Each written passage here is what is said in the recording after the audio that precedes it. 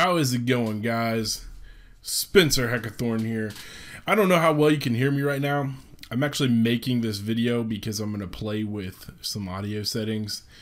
And I figured there's no better way to do it than just to record it, make the changes, see how it sounds afterwards, and make a final determination.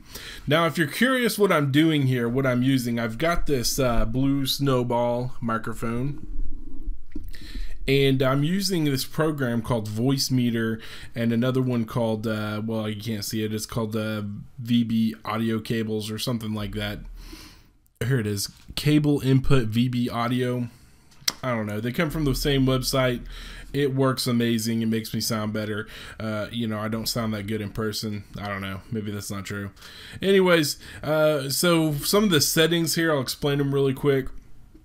And then I'll go to making some changes, and I'll change them as I'm playing with explaining them, or I'll play with them as I'm explaining them. You get the idea. Audibility has to do with the ability for the microphone to pick up sound and start recording, or start be initialized. I don't know what you want to call it. So if you turn this way down, every little sound in the room is going to be picked up. So every time I take a breath, or a pin drops, whatever it is, we're going to be able to hear that. I was kind of playing with it earlier. A little bit higher is better, like a 4.4, especially because I'm kind of loud. Which takes us to our next setting here, this fader gain. This kind of turns you up automatically. Now, I should be kind of loud right now, but then you can turn it down the other way, so I don't know if you can still hear me, but we'll see how it sounds in a minute here. And we're gonna leave this around a 9. I don't know if that's good or not.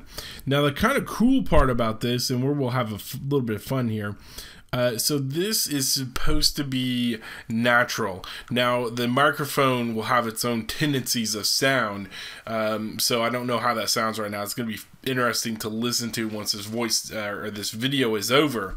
But we'll put this down at the bottom. We can put it down to the low side where I should have a really deep booming voice, and let's put it on the high side. I don't know how that's going to sound to you. And then I don't know why, but this is called brightness.